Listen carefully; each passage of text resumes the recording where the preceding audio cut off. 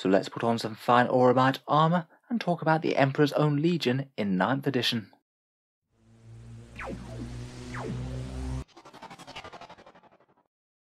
Hello and welcome back to Auspex Tactics, the strategy focused 40k channel where we're all about getting the most out of our miniatures on the tabletop.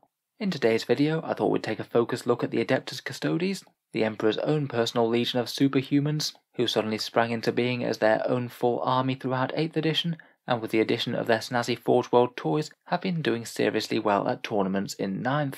In the video we'll have a quick talk over their strengths and weaknesses, the various strong rules that they can deploy from the codex, talk through all of their units both in the codex and in Forge World, and finish up with one idea for an army list. Plenty to chat about, so let's make a start. So first of all, the Adeptus Custodes as a whole do seem to be doing very well in 9th edition so far. I feel that both in their codex and in the Forge World compendium, a lot of their data sheets are really quite well balanced and very usable, and through all of 9th so far, they've been consistently turning out the tournament results, and they've certainly remained one of the factions to beat. I think that the transition from 8th edition to 9th edition really did wonders for the Custodes. They just work really well with the 9th edition primary missions, which really does favour their durable units with Obsec moving on to objectives and fighting all comers who try and take them off them. For the army strengths, they're enormously durable throughout virtually the whole army, mainly having 2+ armor saves and great invuls throughout. Their units have solid melee damage output, each one fighting with a similar sort of power to a character of some of the lesser factions. And what's more, as they're so elite, all of them hit on 2s, and that's really quite a nice bonus, as it means they're really resilient to things like modifiers. They don't really care too much if they're dropped down to hitting on 3s if you happen to be -1 against them. Their army-wide obsec on all their infantry and bikes is such a boon as well. It means even their characters and more elite choices can put a significant weight on objectives and force the opponent to put obsec troops on themselves or face that they're not going to secure the objective. As for potential drawbacks, they really are hyper-elite, perhaps the most elite army in 40k unless you're counting knights, and that does have some of its own downsides, such as struggling to screen quite as well, and perhaps not always having the sheer weight of attacks that they might want to deal with big hordes. They are certainly somewhat vulnerable to mortal wounds, the Emperor's Aegis save just really isn't enough to really deny that, and sometimes with their slower units they might struggle to bring that hefty weight to bear in melee, as they do have the potential to be either screened or kited. They do have some solid range options, but they're just perhaps not quite as extensive as some of the other factions. A lot of their shooting does tend to be sort of mid-strength damage 2 shots, which are good against some things, but maybe not quite as good against some armies like Death Guard. Also, from a bit of a practical point of view, they have far more models and kits available that are Forge World exclusive, as opposed to kits that are available within their own codex. While they're very solid now, they might not be updated quite as regularly, and it does mean that they're a bit expensive for getting your hands on them. At least on the flip side though, I guess, the actual units from Games Workshop are really quite cheap in terms of the money that you invest for the points you get out. First up, I thought we'd focus on some of the strongest rules for the faction, their army-wide rules, warlord traits, relics and stratagems. Here we'll mainly focus on things that aren't too specific to individual units or shield companies. As I mentioned, they have that excellent obsec on infantry and bike units, and generally a 4+ or better invul save on all the infantry and bikes. Those high invuls are really quite powerful, as most of the time they really need things like anti-tank weapons turned on them to try and make them die. They have the 6+ feel no pain against psychic mortal wounds, though honestly it doesn't do all that much. They're still somewhat vulnerable, with a high points cost per wound, and they really don't want to be buried under a barrage of smite. The warlord traits have a few decent options, perhaps my favourite is Superior Creation.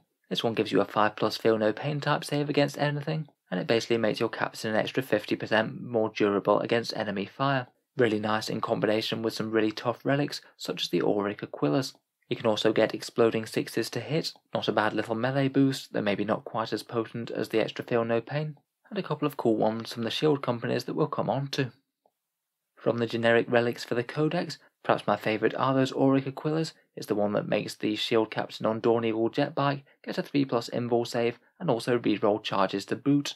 3+ invuls are really quite rare in 40k, but not quite as rare throughout the Custodes army. It means that on a good day, this guy can be laughing off multiple rounds of anti-tank fire, and he just really won't die. There is also the Eagle's Eye, which gives you the 3+ invul for a regular shield captain. Another quite powerful one is the Castellan's Mark, that allows you to redeploy one unit that's nearby the character. If you're just buying this in for one extra command point, then that can be quite a powerful tool. Maybe if you had some sort of massive unit, like a big unit of Virtus Praetors, you could maybe put them hyper aggressive if you thought you were going first. and then sneakily redeploy them out of line of sight if your opponent does get lucky with the roll-off. Custodes stratagems are generally quite powerful, and anything that affects their units tends to be quite high value as well, as their units tend to be really quite expensive, and it means that you can gain quite a lot of damage output or durability even from fairly minor buffs. Some of the ones that I'd be most tempted to use commonly include their 12-inch 1CP Deny the Witch chance, and they also have a 1CP one to have a 4+ chance to resist a power directly cast onto a Custodes unit. That could be really useful for a powerful debuff. Fraternity of Heroes is an excellent army-wide heroic interventions stratagem. It means that your opponent can't put a unit within 3 inches of a Custodes model if they don't want to potentially be in combat with it. They have a cheaper interrupt, 1 command point if you're nearby an objective, always nice to have. The excellent Tanglefoot Grenade stratagem, you use it when an enemy within 12 inches attempts to charge, you roll a d6 and you decrease their charge distance by that amount. If you get lucky, this could break the charge of a powerful enemy unit, and it's a really potent one.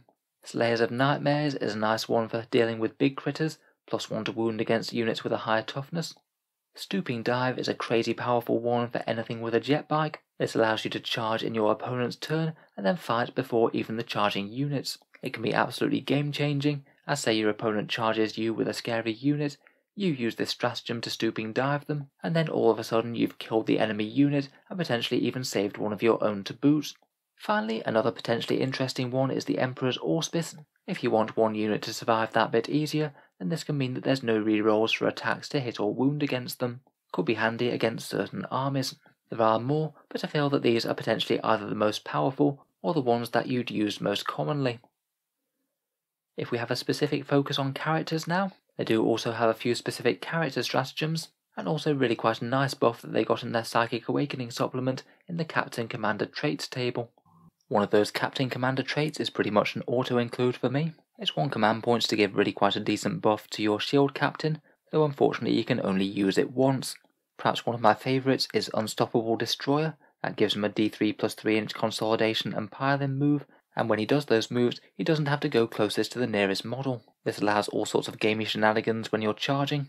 Could be really handy for hitting one unit, and then maybe moving away and tying up a different one. There really are lots of ones that I'd consider viable picks though. Inspirational Exemplar for just a really big reroll ones aura, one that gives +2 wounds, which would be nice to stack with the Auric Aquillas and the 5+ Feel No Pain, one that regenerates command points on a 5+, and one that gives him +1 to advance and charge, so a bit more chance of making melee. A few character-specific stratagems include Victor of the Blood Games. This one's a 2 command point one that allows you to reroll 1 either hit, wound or save per turn. Generally out of these, the most powerful thing that you can do with it is reroll a save, and again that stacks amazingly with the Auric Aquila's jet bike, as it means that you could reroll an invul save with a good chance to make that save afterwards and prevent yourself loads of damage. If you stack that with another command reroll, then it means that you could be rolling 2 saves per turn, and when you're only failing a small amount of them to begin with, that means that your captain's really not going to take much damage at all. It is a bit pricey though at 2 CP, and a lot of lists these days do tend to leave it off. Otherwise, they get Only in Death, the 2 command point one to fight when they die, and there's a nice 1 command point one called Shoulder the Mantle, which allows a non-warlord shield captain to become the warlord if your first one happens to die. For that 1 command point, he also gets to generate a warlord trait of your choosing there and then, so it could be quite handy in a pinch.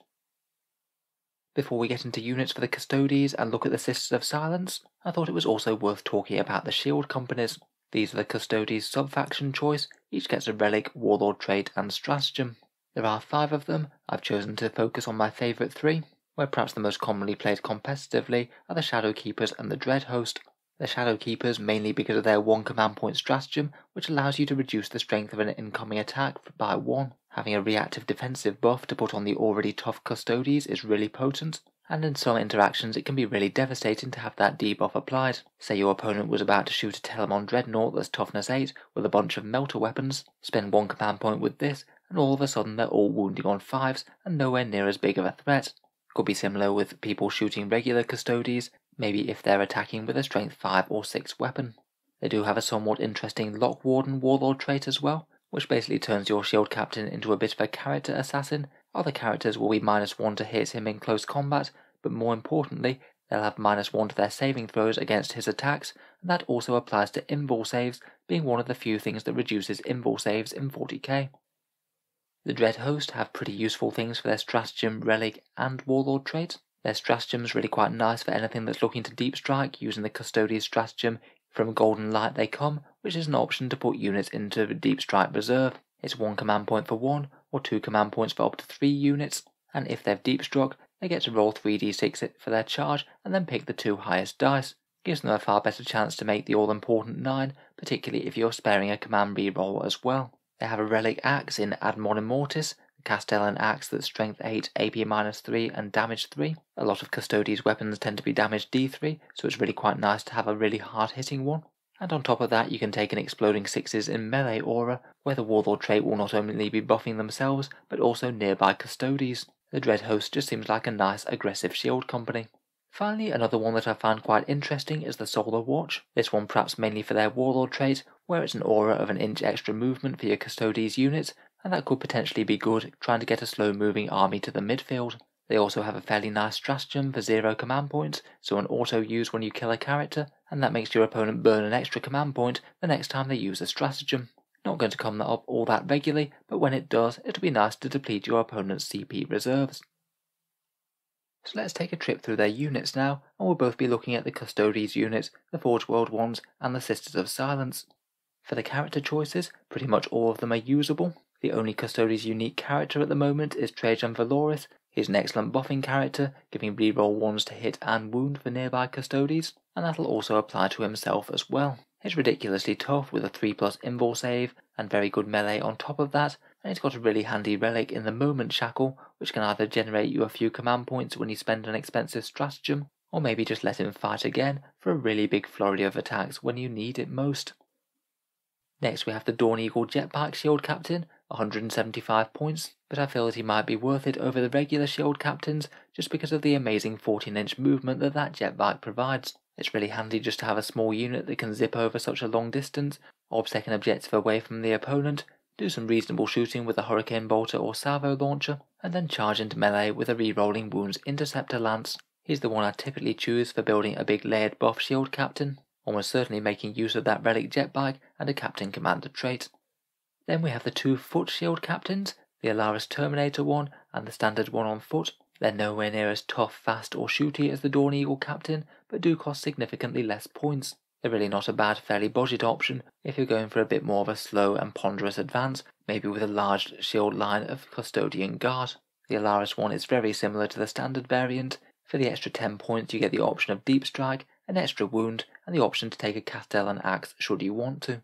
Finally we have the Elite's choice in the Custodes Vexilla. For me there's only really one type of standard that I bother with, and that's the Vexilla Magnifica. The Vexillus that bears this is 120 points and gives a -1 to hit aura for all units within 6 inches. That includes everything, including the heaviest vehicles. If you are happy to cluster up the army somewhat, then that's a really significant durability buff that could be spread across a lot of units. On top of that, he has an interesting and crafty stratagem to deploy.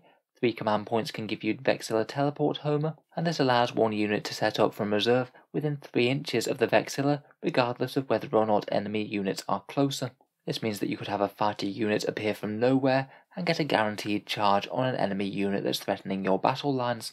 Honestly, I think the characters are all solid options. Depending on the list, you could justify any of them, but I'd perhaps not go too crazy on them. As Custodes are already such an elite army already, it doesn't really make sense to be making them even more elite by only taking their most expensive models. Moving on, we come to the many and varied Custodes infantry units. From the codex we have the Custodian Guard, Custodian Wardens, and Alaris Custodians, and from Forge World we have the Sagittarium Guard, the Forge World option for the Custodian Guard, the Jetpack Flying Ventari, and the Aquilon Terminators. Starting out with the base troops for Custodian Guard, who I'd personally be taking with Storm Shields over Guardian Spears at the moment, as it gives them a massive 3+ invul save and a 2+ armor save with a +1 to that. They're cheap, they're melee capable, they're obsec, they even have a small amount of shooting. They're an absolutely excellent unit for just moving forward, tanking enemy firepower, and stealing objectives. The Forge World Custodian Guard also have the option of equipping Pyrothite Spears, which can give them some melter shots, and for me are perhaps a little bit more interesting than the standard Guardian Spears, as you get a significant increase in firepower for just a few more points. There is another Forge World Troops choice for Custodes though, and that's the Sagittarium Guard Custodians, the ones that pack the powerful Adrastus Bolt Calivers. They have the decent defensive profile of a standard Custodian Guard, plus getting essentially an assault heavy bolter weapon on the move, a little bit of extra damage with their disintegration beam at close range, and on top of that they're not even too bad in close combat either, as they can take a Misericordia, giving them AP-2 melee attacks. They're a really good choice for home field objectives, laying down decent firepower while still being a big pain to shift. Next up we have the Custodian Wardens, 55 points per model, an elite's choice with +1 attack and a 6+ feel no pain type save compared with standard Custodian Guard. They come stock with their Guardian Spears, but they can take Castellan Axes, though no Storm Shields.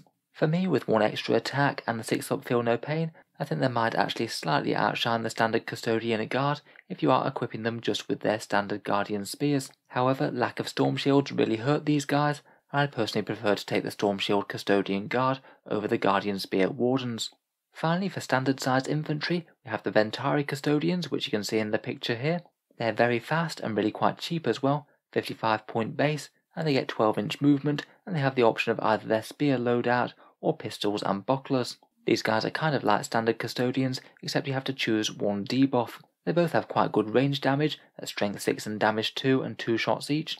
But if you take the buckler, then their melee damage isn't all that great, only being damage 1. And if you take the spear, then their durability really suffers, as that only gives them a 3+ armor save. I still think that they're really quite a solid choice, and it seems that most people seem to prefer the buckler and pistol build as opposed to the spears.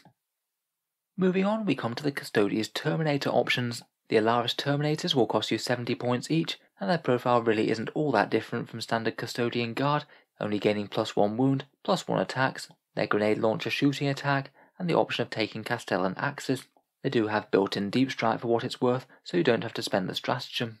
In terms of raw damage output, I'm not sure they're quite on the same level as the standard Custodian Guard, but they do have some really interesting stratagems that they can bring to bear. For 1 command point, they have concussion grenades, which means that infantry hit by those grenade launchers get no overwatch and -1 to hit for the next turn. Unleash the Lions, which for 1 command point suddenly turns a big unit of Alaris into multiple small units. Every single Terminator becomes its own individual unit and causes a right nightmare for your opponent to try and deal with all of them.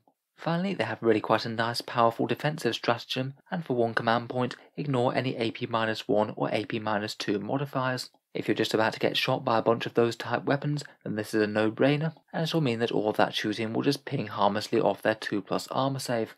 So you do pay a bit of a premium for these guys. I think I'd be most tempted to just use 1 unit of them and try and make the most of those stratagems. Forge World does also have an option in the Aquilon Terminators. They're 75 points each for strength 8, AP-4 and damage 2 melee, which I'd argue is just a little bit better in general purpose than the Castellan Axes of the Alaris. They also get Lastrum Storm Bolters as well, so that's 4 strength 5 shots at 12-inch range, and I think that you could certainly argue that those two could be worth the extra 5 points investment over the Alaris. I don't think there's really all that much in it, to be honest, and the Alaris do have a few of their own unique options. It's either the choice of the Aquilon for the slightly better damage output, or the Alaris for the more stratagem options. Next up we have the couple of biker units for the Custodes, and here between the two there isn't really all that much comparison.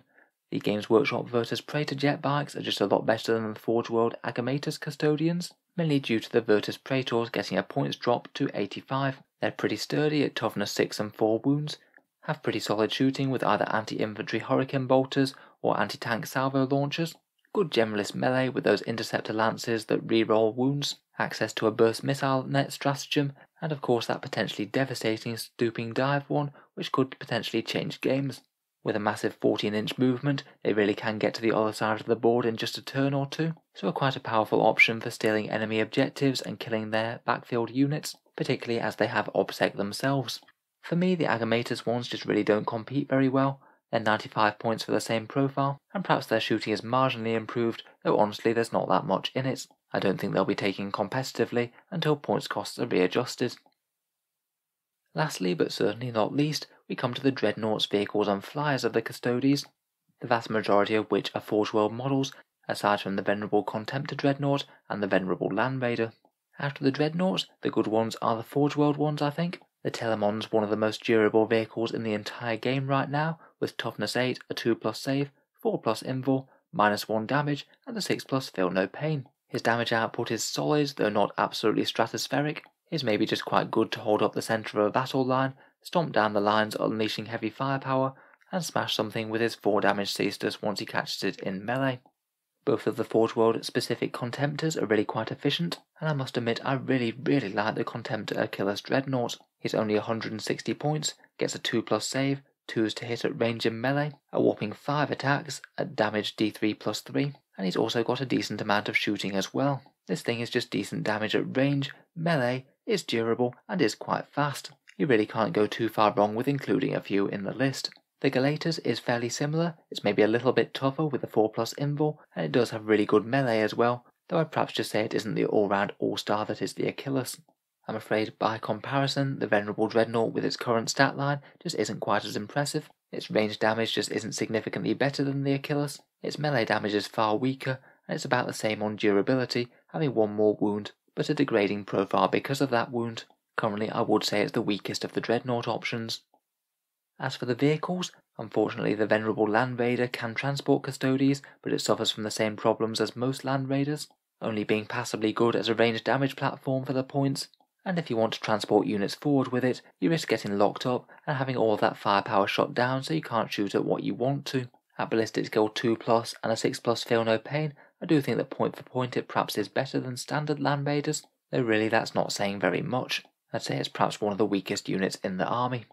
For Forge World fire support tanks, we have the Caladius Grav tank, 225 points of very fast, quite rounded shooting, all hitting on 2s, and typically blazing away with a bunch of mid-strength shooting.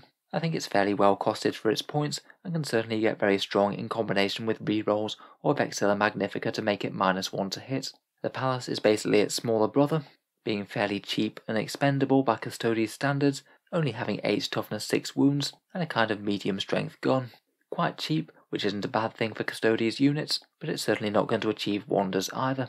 Finally, we have the Coronis Grav Carrier, the variant of the Caladius that transports troops. It is fast, so it could potentially deliver Custodes to the front lines, and it is a little bit more durable than the Caladius. Unfortunately, it also costs more and has a far worse gun, and I'm just not sure I could justify it compared with just spending the points on far more troops. I think I'd just rather have another 5 Custodians footslog in towards the enemy, rather than just have the 5 in this.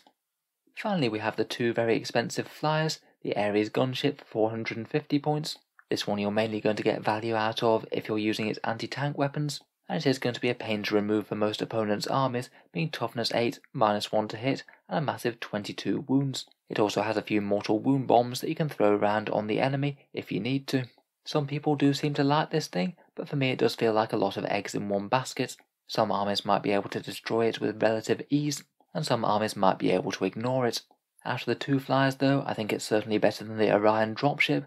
That's 500 points, and again it's a more expensive transport capacity one. It has more of an anti-infantry focus with its guns, but I think those guns for the point are just nowhere near as effective as the Ares. Finally, we come to the Sisters of Silence, who were added into the Custodes army list in their War of the Spider Psychic Awakening book, and now you can take them freely in detachments, which is pretty handy for them actually getting fielded. They can actually fill some really nice niches within the army, helping out the Custodes with a bit more anti-psyker, -1 to cast within 18 inches, and a 1 command point stratagem to nullify a power nearby on a 3+. That's more reliable than virtually any other army gets. They also have a fun stratagem to make a Perils of the Warp twice as punishing, making an enemy psychic take 2d3 mortal wounds rather than d3 could be really fun if it goes off. They come in 3 flavours, the Close Combat Vigilators with their Great Blades, the Prosecutors with their Bolters, and the Witch Seekers with their Flamers. Vigilators bring more Strength 5, AP -3, Damage D3 melee to the table, and they can get a stratagem for +1 to wound if they want it. The melee is quite nice in general purpose, and you can get quite a lot of them for the same points as Custodes, but I think they'll just struggle to fill a niche within the Custodes Codex, which already brings a whole ton of Strength 5 high AP damage in close combat, and it doesn't really need them quite so much. I think the strongest unit out of the 3 Sisters of Silence options are the Prosecutors, as they're quite cheap at only 12 points per model, so it means that they could have a bit of a role for screening, doing grunt objective work and actions, and actually being an expendable screen that's going to hurt far less if you lose it compared with a big unit of Custodians. I wouldn't expect them to do all that much damage with their bolters, but that's really not the point of them. They do the job of anti-psyker cheaper than the others, and are there for grunt work and actions. Finally, we have the overcosted Witch Seekers at 18 points per model, which frankly are just a bit too expensive for me. I don't think there's really much point in paying a premium for a bunch of strength 4 AP nothing attacks. Their damage output is just too low and their durability is too fragile for that price tag. Lastly, to transport them around, they do have the option of the Normaiden Rhino. I'd say not necessary for the cheap prosecutors, but I'd be tempted to use one if you did want to try and make Vigilators work with their Great Blades. A fragile unit like that does need a bit of protection before they charge out and take the fight to the enemy. So finally, I thought we'd just show off one example of a Custodes army list. This one's a Shadowkeeper's Patrol, and it's just trying to show off a little bit of some of the strong options of Custodes armies. I've not invested too much in the characters, just one single shield captain on Dawn Eagle Jetbag. He takes Superior Creation for the 5+ Feel No Pain, the Auric Aquillas for boosted charges and the 3+ Invul, and Unstoppable Destroyer for the Captain Commander trait for the D3 + 3-inch Pile In and Consolidate, which will allow him to do some charge phase shenanigans. For the troops, we have one unit of Custodian Guards with Storm Shields. They'll be slogging it down the middle of the battlefield, holding central objectives and being very tough, and then 2 units of the Sagittarium Custodians, each of which has a Misericordia, and they'll be standing on home field objectives, laying down some decent fire support, and even being potentially able to charge against light infantry that try and take them off them. For fast attack choices, we have a unit of Ventari Custodians and a unit of Virtus Praetors. These will jump up the board, making use of cover where they can, and hopefully try and engage and destroy enemy units that are moving up similarly, with some fairly decent shooting and melee. They're all OBSEC as well, so if they do happen to put their toes on objectives while they move up, then so much the better. Finally, for vehicles, which are split between the elites and heavy support choices, we have 3 Dreadnoughts. First, a Telemon Heavy Dreadnought, also going to be slogging down the middle of the board, dealing out a bit of range damage with a Spiculus Launcher and Iliastus Cannon, then messing something up with the Cestus. And we have 2 Contemptor Achilles Dreadnoughts, both of which have quite nice range damage with the Dread Spear and Lastrum Bolters, are really tough and have enormous damage in close combat. They both take the Eternal Penitent Stratagem, which I'm afraid I haven't mentioned up to now. That gives them +1 attack and re-rolling charges. Depending on the opponent, we could either foot slog these, or we could maybe even think about using the From the Golden Light stratagem to put them both in Deep Strike Reserve. Having innate charge re-rolls, they at least have a fairly decent chance at getting the drop on something right out of reserve. Finally, last but not least, hovering in the backfield somewhere, we'll have a Caladius Grav Tank. For this one, I've taken the Iliastus Cannon, and she'll just be pumping out 14 high accuracy, decent AP shots per turn, hopefully whittling down any target that I'm just about to engage, or any light units that are loitering at the edge of the battlefield and we're not going to be able to get other Custodes into. Hopefully it shouldn't attract too much hate and attention with so many big, scary pressing threats charging forward. Overall, as with quite a lot of Custodes, it is very elite, but at least we have a fair amount of OBSEC units, some of them quite fast moving. Perhaps one of the bigger weaknesses of the list might be not having all that much anti-tank range damage. The Caladius, those Dread Spears and the Telemon can all have a go, but really if there are any truly big nasties, we do kind of need to deal with them in close combat. Might not be very helpful against certain big nasties loitering somewhere at the back of the enemy battle line. Overall though, I think this list could be fun. I have played it myself in one game on TTS. It was an absolute blast to use, and it did seem very effective. So anyway, hope you've enjoyed a bit of a tour through the Custodes Codex. By all means, if you think that I've glossed over anything important or have made any errors, please let me know down in the comments below. It'll certainly be interesting to see what 9th edition brings for the Golden Boys, and when they have a codex, I'll most certainly be posting a review myself on the channel. So feel free to subscribe to Auspex Tactics if you'd like to see that, or just more 40k strategy videos, which I do try and bring out every day. Finally, if you have been enjoying all the videos on the channel, I would just like to briefly mention the Auspex Tactics Patreon page, which you can find down in the video description. Making all of these videos, particularly long in-depth review ones like this, does take an enormous amount of time, and if you are enjoying regularly, any support is massively appreciated. I do try and reward channel patrons with a fair few advantages, things like seeing certain videos early, regular votes to see what sort of things come next on the channel, and automatic entry to the regular prize giveaways with a chance to win some really big model kits. If any of that sounds good to you, or you'd just like to help support, then the link is down in the video description below. In any case, a massive thank you for listening, and I'll hope to see you guys next time.